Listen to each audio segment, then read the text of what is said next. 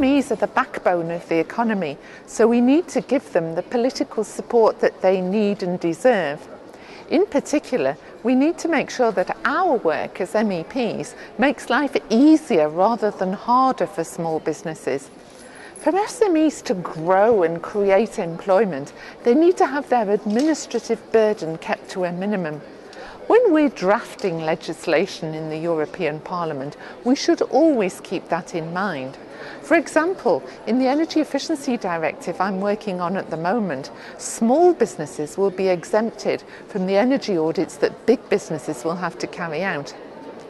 We also need to make it easier for SMEs to access finance such as loan guarantees and venture capital. Most of all, small businesses need banks to be more willing to lend to them, especially in the current economic climate. Because SMEs tend to have a fairly high risk weighting, banks have to hold a relatively high amount of capital against what they lend to them. This is what makes small businesses less attractive to banks in times of stress. One solution would be to ring-fence a certain proportion of the bank's regulatory capital and use that specifically for loans to SMEs. This is a solution that my Lib Dem colleague Sharon Bowles is actively looking into.